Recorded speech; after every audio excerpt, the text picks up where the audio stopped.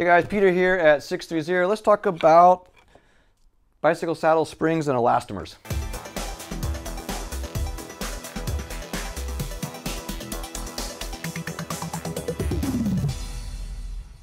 Okay, so Peter again, you may be shopping for a bicycle, we call them in the industry saddle, but more commonly I would say they're referred to as seat. You can use either one. Saddle, maybe people look at you weird. It's what I usually call them, but you can also call them seat. So anyway, back in the day, they normally came with the springs right here, which are great. They really do give you a nice cushion. And then later they came up with this elastomer bumper, which is kind of like a rubbery material. I would say it's a little less cushiony, but that is kind of, the preference is really going to be very personal. You know, it's like a seat in a car, or even a couch or a mattress. Some people prefer something a little softer. Some people prefer a little more support and something a little more firm.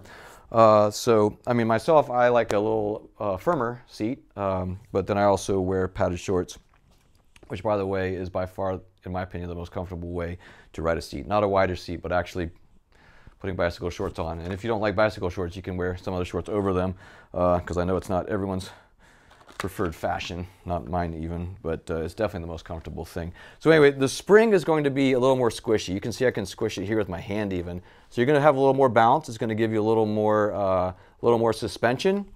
And then the elastomer is not. It's going to give you, I don't think I can squeeze it. It does give some suspension, but not as much. It's a little firmer, gives more support, you could say. So you may even want to, I don't know, ride a couple bikes that have these differences to find out. If you're worried about buying it on the internet. But the spring will give you a little more suspension, and then the elastomer will be a little firmer. Another advantage, another difference is that the spring seat sometimes squeaks. I don't know why. I've never been able to figure this out. If anyone's watching this and in the comments can tell me, I mean, there's so many things and hacks I know about bikes.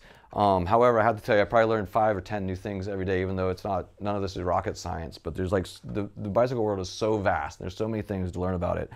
But, and of all the things that I've never let defeat me on repairing a bike or, you know, making quality better or whatever I encounter, squeaky seat, I usually just replace it. I don't know what to do. And if, you know, if we sent you a seat like this and you get it and it's squeaking, we'll send you another one. And it won't, and I don't know why. Maybe it has something to do with tightening the nuts, but I've always done that. The elastomers don't squeak at all, okay? So this is a foolproof way to get a non-squeaky seat. The springs, again, they may squeak. It happens. I'm not sure why. Elastomers will not. So there you go, a little rundown on why some seats have springs and why some have the elastomer.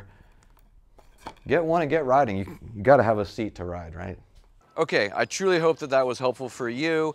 If you liked it, please do like it and hit subscribe. It helps grow our channel.